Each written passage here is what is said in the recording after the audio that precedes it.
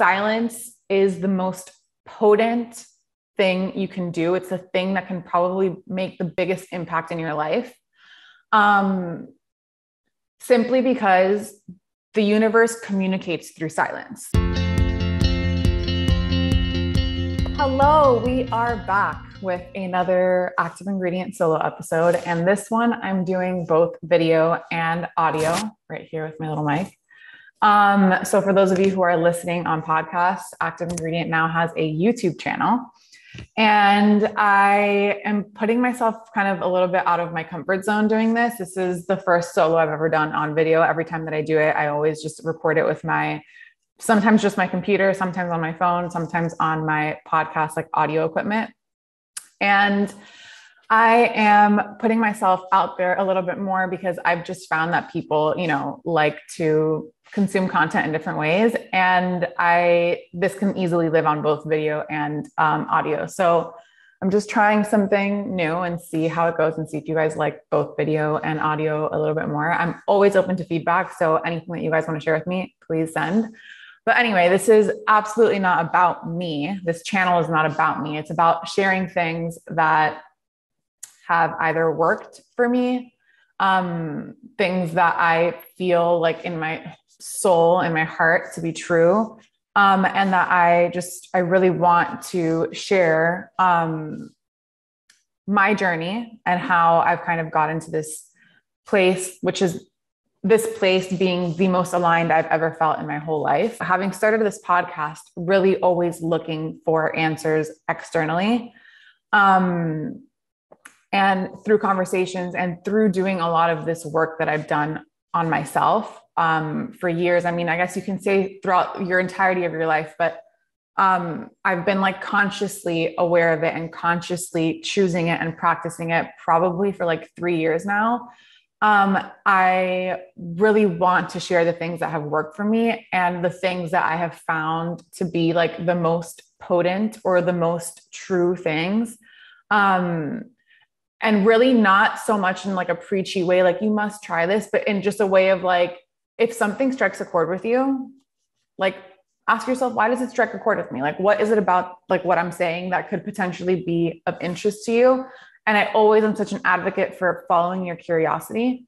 And if nothing that I'm saying with you is landing, that's totally fine too, I wanted to kind of expand the horizon of how I'm communicating these things because it's been podcast only for 2.5 years.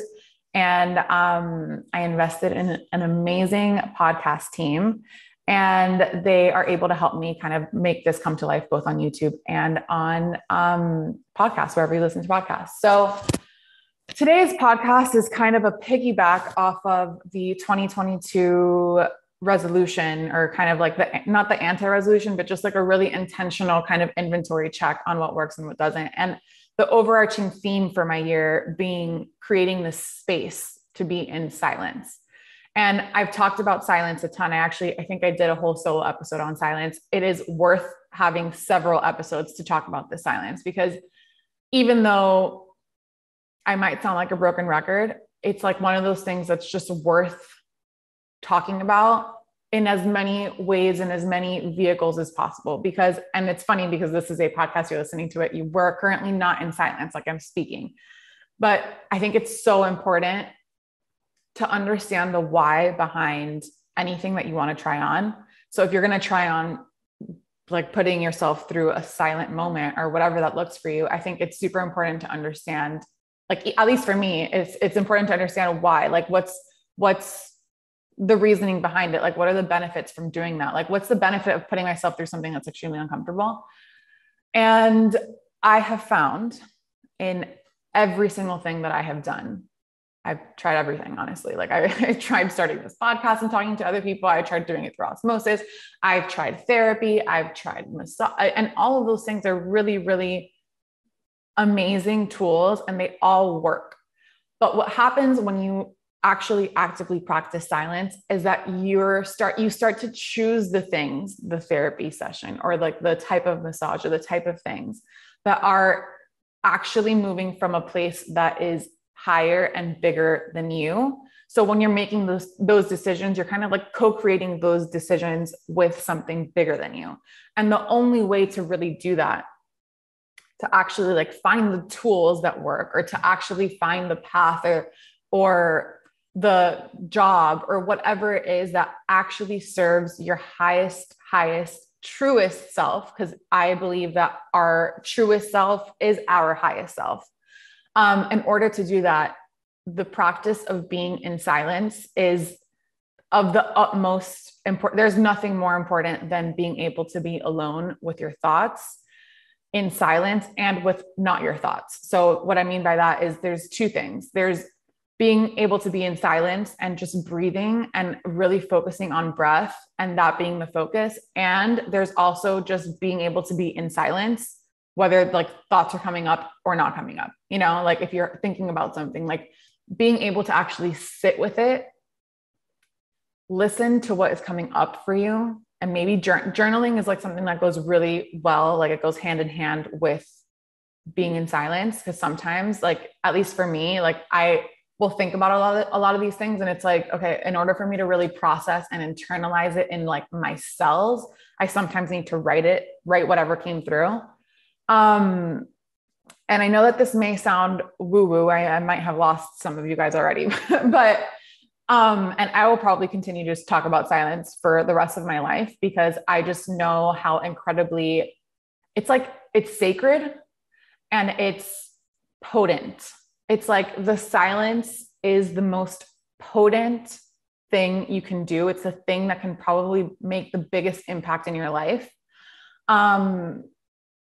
Simply because the universe communicates through silence. So my overarching theme of being able to create space, being able to create silence, is really the ultimate thing, being so that I can communicate with the universe and co-create my life in a way that is in full alignment. And again, that only happens when we can be still, when we can be silent. And this is a really hard thing to do. So I'm not just saying like, everyone, like, let's go be silent and it's a super easy thing. And no, it's actually extraordinarily difficult because of the culture that we live in. We are in a distracted nation. And I genuinely believe that this like scattered mind, this like scatteredness is what makes us make these decisions that ultimately hurt other people, because they're not decisions that are made in full silence and full communication with higher being. You can call that God, you can call it universe, you can call it whatever you want to call it. But, and the function of just like the fact that we live in this time period where the distractions are out of control, like truly at any given point, we can be distracted. We can have that immediate gratification of like, oh shit, I had that thought that really didn't feel good. Let me immediately just look at this Instagram account to quell that feeling in my stomach. Or like, if I'm feeling that stress in my throat, like we have the distraction of focusing or obsessing about something that's just like not actually a true thing. And the practice it's not something that I would say like all of a sudden, you know, you go from 0 to 100 and you're able to be in silence with yourself all the time. It is really uncomfortable. It's uncomfortable. But you know what's more uncomfortable, in my opinion, is spending your entire life always wondering like, why do I always feel like nothing is enough? Or like, why do I always feel like things feel empty? Or like, I keep doing all these things. I keep going through all these like external validation type things. And nothing feels like it's like grabbing. Nothing feels like it like has that substance. And to me personally, that is way more uncomfortable to live my whole life, this one life, in that mindset, in that arena, than choosing right now to do something that's uncomfortable and also doing it in a way that is not so drastic that I can't sustain it, but slowly just choosing things that I can track towards being more comfortable in the silence, so that I can ultimately make decisions that don't have that like emptiness, like continuing to do and not grasp, but actually make decisions that feel like they're whole. like that they feel the opposite of empty, which is whole. Like they feel true. They feel like they have longevity. They feel in full alignment, because those decisions that happen when you are able to sit with something for longer are whole, because they're coming from wholeness. So the only way to be able to access that, which we all have the capacity to access that, every single one of us has the capacity to access that because we come from that. So in order to access what is already our birthright, we just need to sit in silence. And this sounds kind of like a woo-woo, like, okay, Sophie, what does sitting in silence mean? And it could mean a million different things for different people. I'm going to show examples of how I practice choosing silence every single day of my life. This works for me. And again, like, this is not to do what I'm saying. Like, this has been years of trying a million different things that some have worked, some haven't. But for me, like, I also want to kind of like set the tone of like where I was coming from, because like my whole entire life, like noise and distraction and like comparison and all these things, that was my norm all the time. And of course, like I never felt enough. I never felt like anything that I did was enough. I could achieve all these different things. I could have the company, I could do all these things, and it didn't feel like enough. And it was because the decisions that I was making were made not from silence. They were made from comparison. They were made from ego. They were made from a belief system that has been basically like poured on me from the moment that I was born, that all of these external things are what value you. And having to unlearn that and doing the work to unlearn all of those things. And honestly, being in silence has helped a ton with being able to unlearn that. But doing that work and actually like showing up and finding the things in my life where I could slowly start to pay attention to what feels a little bit more whole, like that is where the shift starts to happen. So I just wanted to set the tone of like where I'm coming from. I was not like, I was probably the most distracted, the most scatterbrained. And I'm not saying that doesn't happen now, like 1000%, like still catch myself in moments where I'm like on an Instagram rabbit hole, or like I could find my mind in like a comparison situation, or it still flares up, but like the difference of how it flares up now versus how it did when I was completely asleep to this it's completely transformative. So again, setting the tone of where I started was I always grew up around noise. Like my sister and I, well, growing up, actually, my parents didn't let us watch TV in the room, which I think that on some level, when I got a little bit older, I was like, I wanted to watch TV in the room because I wasn't allowed to, growing up, but whatever. So in like my later childhood to like high school, college, etc., I watched TV every single night to go to sleep. Like I would watch Friends. Friends was like the lullaby. And that is what would help me go to sleep. I took that with me to college. I took that with me to New York. And I just absolutely like, I could only fall asleep with that noise. So, when I moved in with my partner, he was really adamant about not sleeping with a TV in the room. And it was one of like those first fights when we decided to move in together that I was like, I need the TV in the room. Like I have to, like, I love a cozy morning watching a show. Like I can't really like imagine going to sleep without watching Friends. It's just bizarre to me. We decided to not have the TV in the room. And then I would say like the first like week and a half to 2 weeks was very weird for me. I felt bizarre. Like what it felt like was just absolutely awkward and bizarre. And it's like, I remember that feeling of like, okay, it's time to go to sleep. Like silence, like what, like weird, bizarre. Like it made me feel like I'm thinking about that feeling right now. And I feel like this pit in my stomach. Oh, it felt like really, really uncomfortable. That lasted for, I promise you, like a week and a half to 2 weeks, absolute max.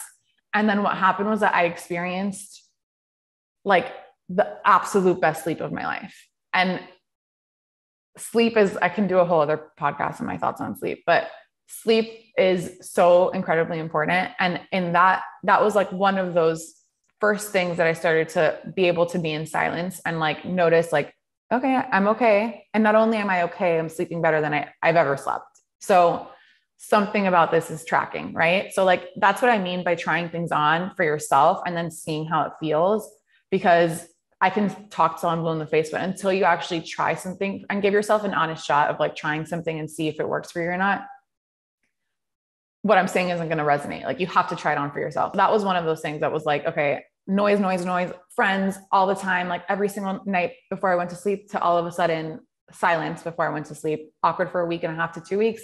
All of a sudden I'm sleeping literally better than ever. I'm like, okay, there's something to this. Like, fine, you're right. Like I sleep better with no TV in the room. Like, okay. Then I'm trying to think of other areas. Oh, there was like this time in my life. Like, I mean, you guys know I love podcasts. Like I have a podcast. I do love consuming content consciously. Like I love listening to people that I really respect voices that I feel like is also coming from a higher power. And all of those people, by the way, spend a lot of time in silence, but I really do love listening to podcasts. There was a time in my life where I literally would shower, and I have like a little caddy, or I had a little caddy in my shower in New York. And I would put my phone inside the shower with me. And I would listen to a podcast while I showered. Like I literally could not be in silence. Like the shower is probably, most of you that are listening, the only place in your life right now that you actually find silence. Or if you take baths, which is a new thing for me, I'll also probably do some sort of solo on baths, because oh my God, like this is a new thing for me and it's a game changer. But like showering is probably the only time that most of us have in silence. And I literally could not be in silence, even in the shower, and masquerade it as like, oh, I'm like listening to something that's informative. I'm listening to something that like I'm excited to listen to. And like, that's the thing about like being really in tune, is that like, even though I was listening to things that feed my soul, like nothing can feed your soul more than being in silence. And like a shower is it's such a time to be by yourself and just to literally be in silence. I was robbing myself of that. But when I caught myself in that, I actually made a promise to myself when I was trying to find these pockets of silence where I could lean in and try to get comfortable, like have that 1 week to week and a half to 2 week period of feeling uncomfortable to then getting back to normal. I like vowed to myself that for the rest of my life, I will shower in silence. And that was like one of those commitments that I just made. And sometimes I want to listen to music, and I'm not saying that I will absolutely never, ever. I don't think, since I made that vow. So I'm also trying to be a little bit softer with myself and not be so like black and white and rigid. But having chosen to have that space, like 1000% game changer. A lot of the best ideas I've ever had, which a lot of us can experience, because again, most of us, like the shower is the only time that we're not on Instagram, that we're not on TikTok, that we're not consuming newsletters, emails, phone calls, text messages, WhatsApp group chats, Netflix. Like it's really, for the most part, the only time that the majority of us can actually tap into that. And most of us have our best ideas in the shower. Like think of like ideas that you've had.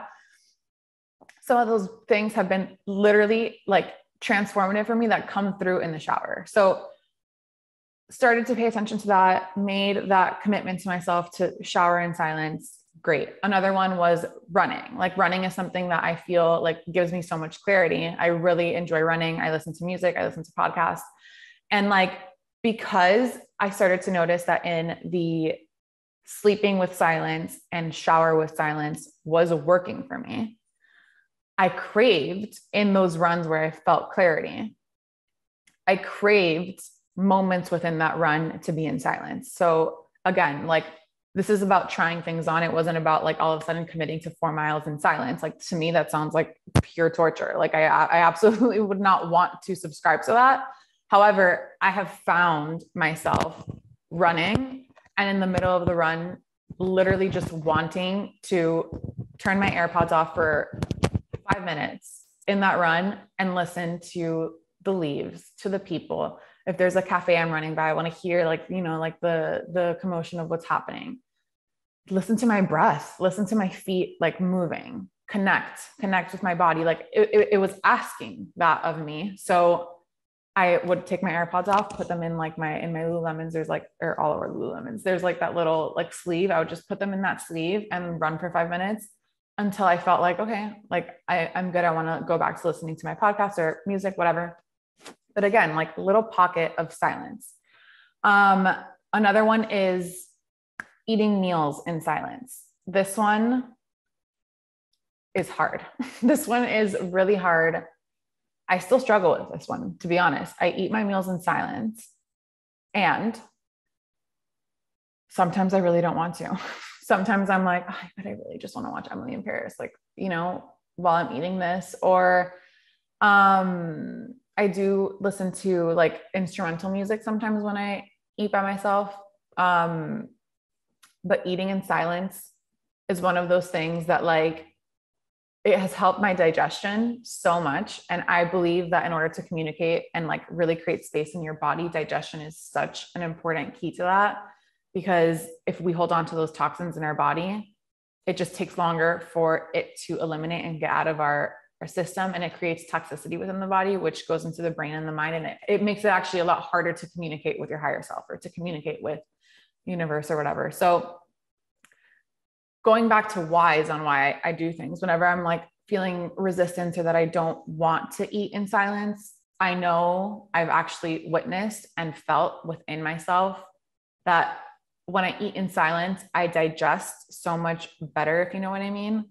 And I feel so much lighter. I don't feel bloated. I feel energized. A lot of the times when I would eat, like watching something, it's like your body doesn't connect and doesn't know that you're actually eating. And then I would still feel hungry after, or I would feel like I overate because I actually wasn't paying attention to what I was eating. And then I would get really tired after. And so because I eat in silence, I see my plate. I see every single thing that's on there. I'm watching every single thing that's going into my body. I'm like, my brain is probably like, that's rice, that's zucchini, that's avocado, that's bread, whatever it is that I'm eating. It's like clicking. Like we need to slow down to give our mind and our body a chance to communicate, to like understand what's happening. And for the function of eating, for me, it's the function of being able to digest my food in a way more efficient and like nourishing way, ultimately to layer up to my biggest goal, which is to consistently be able to communicate with my highest self and communicate with the universe in a seamless way. Right. So always going back to the why behind doing anything that's uncomfortable. And let me just say that out of all the ones that I'm talking about right now, eating in silence for me has been the hardest one. Harder than sleeping without friends, harder than running in silence, harder than anything has been the eating thing, because my whole, like, again, like similar to the friends thing, like my whole life, I would watch a show, watch a YouTube video, watch, anything, like watch a movie, watch whatever thing was like the content that I wanted to do while eating, and like consciously choosing to not do that. And like still watching the content that I love to watch. But like when I'm watching that content, I'm watching that content. When I'm eating, I want my body to know that I'm eating. Like I want my body to know what is going in and how it's going to process so that it can eliminate. Like, so it can first nourish and then eliminate so that there's more space within my body. So silence and space go very much hand in hand. And in order to continue to create that space, like space is where all that like magic, where that like insight kind of like comes and downloads into you, like they go hand in hand. So I'm not suggesting like every meal eat in silence. Like I started with like one of my meals in the day, or like if that's like even too much, like one a day, like one meal a week, literally. Like I'm going to choose that on this lunch day, I'm just going to eat in silence. It is really fucking uncomfortable. In my opinion, the more like quickly that you do it, like if you like commit to doing, I don't know, a week straight of, eating in silence, in my experience, it helped me get more used to it quicker. Again, everyone, like do whatever feels good for you in a way that like you think is sustainable for you. Every single person has like a different barometer for what that is. but yeah, it can be anywhere from like just choosing to eat all your meals in silence to choosing to have one meal a week in silence. And in that one meal a week that you're having in silence, literally looking at your plate, thanking everything that's on your plate for nourishing your body, your soul, your cells, thanking it, and then wishing for it to do its job and to eliminate efficiently. Like, I know I feel like sometimes when I say these things, I sound like a little woo woo crazy, but it's not woo woo crazy. It's like literally that, like, we've kind of like, I hate that I even said that because it's like we've marketed those things as woo woo, as like, oh, like this is like so alternative. It's like, no, what we're doing as a collective is alternative to what actually is our truth. So just because the majority of us have been subscribing to an alternative way to truth does not mean that it is not the truth. Like the truth is in sitting in silence. So anything other than that is actually alternative. So I actually take back what I just said about being woo-woo, which I have to check myself a lot on that, because when you're doing things, and this has come up for me, like when I've decided to be in silence in different situations, if I go on a family trip and I'm like, I actually need to meditate before I start my day, like it is essential for me if I want to communicate with higher power, with my highest self, to show up as the absolute best version of myself. And I'm the only one in my family that meditates, like that. Like you can easily fall under this thing of like, well, I don't want to be othered. Like, I don't want to feel like the outcast. But what I ask myself is, what do I want more? To maybe feel a little bit like other in this tiny circumstance? Or do I not want to connect with what it feels like to feel like my highest self? And I will always choose, always, every single time, I'm always going to choose to feel like my highest self, because it's not only a better existence for me, it's a better existence for every single person that's around me. So if I'm choosing other, and I hope in my lifetime I get to see that like the majority of us are living this way, but if not, that's totally fine too. If I'm other for the rest of my life, but I'm also for the rest of my life choosing things that are truth, that's the commitment that I have to myself. And then the last one that I wanted to talk about is meditation. And my journey with meditation has been like, if it was a graph, it would literally look like this, it's not one of those things that you all of a sudden it clicks and that's it. Meditation also has so many different like forms, right? But I love, and in the last episode I did with Carly Fain, she talks about not being attached to not being attached to the form, but being attached to the function of something, right? And the function of all meditations is sitting in silence, right?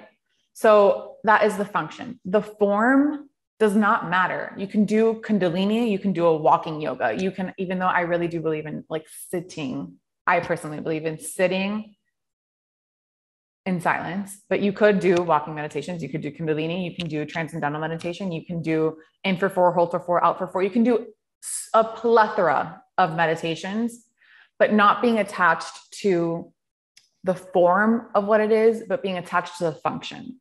And for me, meditating in the morning is absolutely critical. Like it is a non-negotiable. It is a commitment that I have to myself. And it's just like that first moment that's setting the tone for the entire day. And if you start out with 2 minutes, that's totally fine. If you start out with 1 minute, that's totally fine. If you start out with 5 minutes, 7 minutes, whatever it is that feels good, or not even good, but like attainable to you, that you can commit to actually doing 1 to 2 minutes every single day of sitting in silence. That is, to me, like, that's probably the thing that any of us can do that will yield truly the most rewarding and whole results versus those empty quick fix type things that like, I don't know, like it's marketed to us literally all day long. Like if we can find a practice that we can commit to. And for me, meditation is one of those things that is an absolute non-negotiable. I will choose that for the rest of my life because I know what it has done for me. Because, like I said in that 2022, double down on what works, scale back on what doesn't, meditating works for me. Meditating, and every day it looks different. Like I said, my journey with meditation has been completely different. For a time, I wasn't using mala beads. Now I'm using mala beads. Maybe I won't use mala beads down the road. For a time, I was doing full body check-ins, like checking with my mind, body, soul, spirit, everything. Like, not doing that anymore. For a time, I use mantras. I am using mantras right now. For a time, I was doing guided. I was actually doing guided to start for years, probably like a year and a half to 2 years, literally guided. Melissa Wood Health's guided meditations. That's what started my meditation journey. And having someone guide you, which has also been a reflection in my running journey, having Coach B from the Nike Run Club app guide me, like finding guides to get you to a certain point, and then like feeling like you've connected with something on a deeper level that you want to explore what it's like to do it on your own. That is what has worked for me. And like, you can feel free to try that on if that resonates with you. What I like about at least my meditation practice is that it's first thing in the morning. So it's like, I don't look at my phone. I don't do anything. It is the first thing that I do in the day. I'll make my water with lemon, and immediately while I'm making that water, by the way, I like set up my meditation station, come meditate. And right now, I just like leave it open-ended. Like, I'm like, whatever happens in this meditation is exactly what's supposed to happen. I don't really like force whatever it is. What I commit to is just sitting there for whatever comes through. And that's the commitment.